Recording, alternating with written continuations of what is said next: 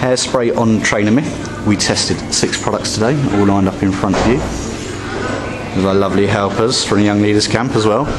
So guys, first of all, had you heard of this myth before? Yes. And did you ever believe it? No, but I've tried it once. And how did that Curiosity. go? And how did it go? At first it was overly sticky and then it went really slippery. Okay. It was quite scary. So let's get on to the products today. Any of them stand out for you? The VO5. VO5 definitely. VO5 from the off was much stickier than all the others. Did it make a noticeable difference to your grip? I'd say like a fifth of difference overall. I don't know. Between the trainers and the Hairspray. Like, I don't think it's going to make that much difference, but if the trainers are losing grip, then. If you knew you were planning on slippery court, would you be tempted to try it out again?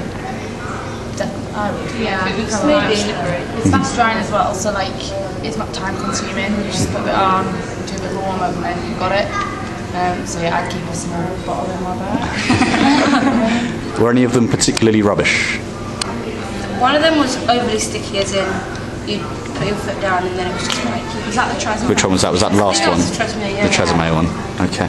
Which one was the Tresemme? Was like too sticky on the foot, and then it was slippy on the heel, wasn't it? Yeah. So, and the second one wasn't that Garnier. The Fructus one, yeah. It didn't have an effect at all. Okay. Or was it the first That was the first one. I thought VO5 then Garnier. Yeah, so this one was That one was rubbish, that one. Yeah. Okay, cool. I don't think and that one was a hit. Wasn't that a slippy one? That's the Weller one. That one. Okay. Yeah. So, as far as the myth goes, does it actually work then? Yeah. And if you're going to pick one, we'd go with a VO5. Yeah, VO5. Winner VO5. Champion.